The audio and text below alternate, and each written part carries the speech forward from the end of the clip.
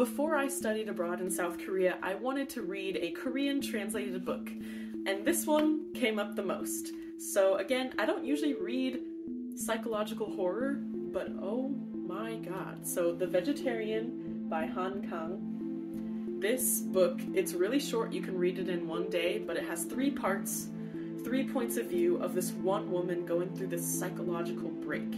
And no, it's not a dieting book. The Vegetarian, this is one decision that this Korean woman finally made on her own, and it was to become a vegetarian. And her husband is completely outraged.